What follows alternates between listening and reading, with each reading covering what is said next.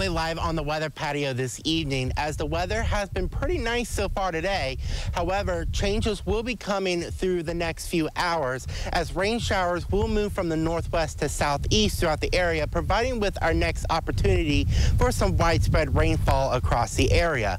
As we look at the region right now, current temperatures are absolutely wonderful for any activity sitting out on the patio or grilling out some steaks. 73 in Lima, 71 in Kenton.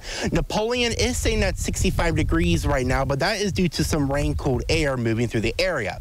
Now, what's making today so nice is the fact that our dew point temperatures have been very comfortable and reasonable. 59 in Lima, 54 in Salina, 59 in Defiance, and Napoleon. Bluffton is sitting at 60, so these dew points are quite comfortable for this time of year.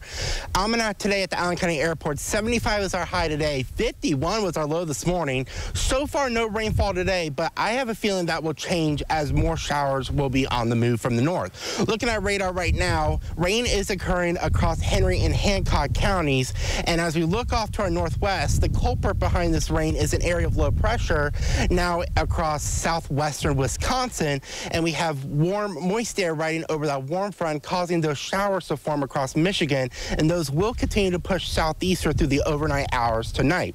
Let's look at Skycast to get a little bit more detail. So a few showers are ongoing right now across Henry and Hancock counties. Those will continue through the overnight hours and become more widespread across the area, generally after midnight, but better coverage likely near sunrise.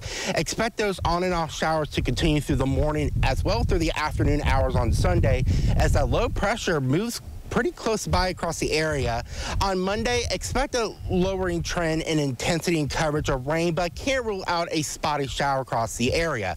Looking at future rain accumulations for the area for tonight through the next 48 hours, generally 2 to 4/10 of an inch of rain seem likely. Can't rule out a ½ inch or more in localized spots. So overall, this is a light to moderate rain event, not really seeing a heavy rainfall situation. Tonight, showers likely, not as cool, 61 degrees with a southeast 5 to 10 mile per hour wind. Going into tomorrow, 72 degrees. That's it for our high temperature. Cool and damp. Showers likely with a southeast breeze at about 10 miles per hour. Looking at our 7-day forecast, Monday will be nicer, partly cloudy, 70s. Tuesday will be similar, 79, and a very gradual warming trend Wednesday and beyond. Temperatures slowly climbing to lower 80s, but really it's going to be pretty fantastic with lots of dry time. Sartaj.